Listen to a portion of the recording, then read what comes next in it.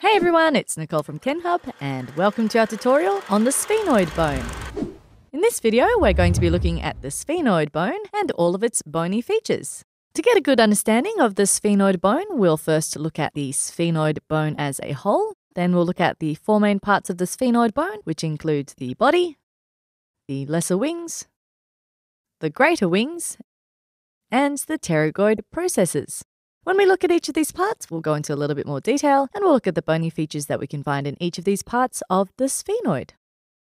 The sphenoid bone is the most complex bone of the human body. Because of its shape, it's also known as the wasp bone. The sphenoid bone makes up most of the part of the middle part of the base of the skull, as we can see in this image here. And we're looking at the skull from an anterior view. The teeth of the upper jaw, which we can see here, are at the anterior aspect, and all the parts highlighted in green are part of the sphenoid bone. From an internal aspect, the sphenoid bone contributes to the floor of both the anterior and middle cranial fossae. And in this image, we're looking at the skull from a superior view, where the calvaria, or the skull cap, has been removed. In this image, we're looking at a sagittal section of the skull, and we can see the left half of the sphenoid bone highlighted in green. All these images we've looked at so far show us how far the sphenoid bone reaches in all directions, and as you can see, there's a lot going on. In this tutorial, we'll break it down and isolate each of the important features that this wasp bone has. As I mentioned earlier, there are four main parts to the sphenoid bone, and in this anterior view of the sphenoid, we can see the body, highlighted in green in the middle, the lesser wings, which are highlighted now, and they project laterally from the superior aspect of the body.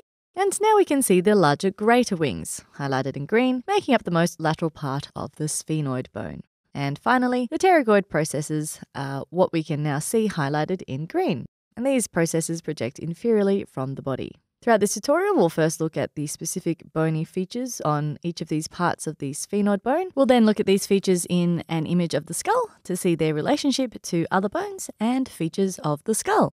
So we're going to start by looking at the bony features of the body of the sphenoid bone.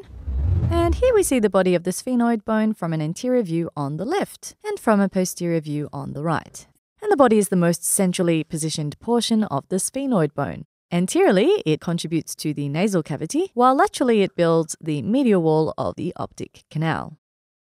In this superior view of the cranial fossa, we can see where the body of the sphenoid bone is in relation to the other bones. So anteriorly, it articulates with the ethmoid bone in the midline and the frontal bone laterally, while posteriorly, it articulates with the clivus of the occipital bone. And from this view, we can also see some bony features that are part of the body. This highlighted depression in the middle of the superior aspect of the body is called the sella turcica. And the name sella turcica means Turkish saddle in Latin. And we can see in this image the saddle-shaped depression that we're talking about.